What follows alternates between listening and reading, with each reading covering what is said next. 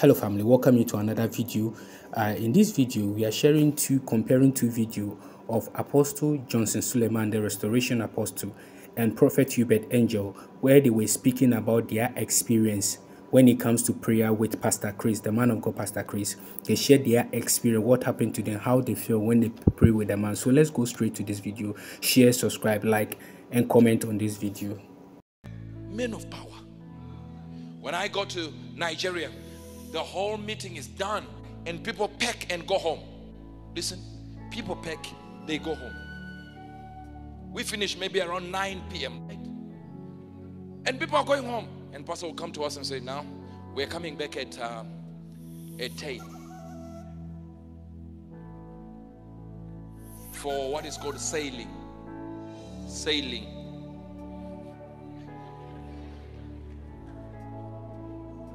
I remember I was standing next to one of my sons in there, and they'd done one sailing session. And when pastor said, you can all go home, and everyone is like, oh, you know, they're excited to go home, waiting. And he gave the announcement for the following day. And as my father gave the announcement for the following day, my son elbowed me and said, Papa, hope there is no sailing. I said, hope there is no sailing.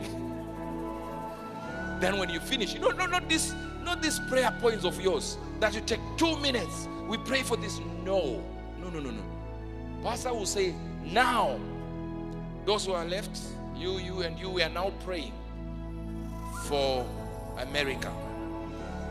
Then he puts his hands behind his back like this. You can hear what he's saying. Over an hour.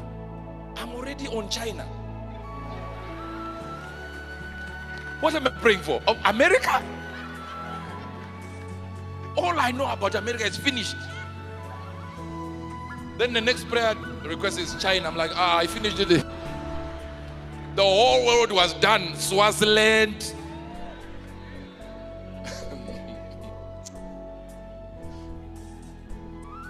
There are men who have a decorum in the spirit. They know the decorum in that time of silence. They know what to say. And words come to them to demand to be spoken. So as they want to stop that prayer, the Lord gives them other avenues.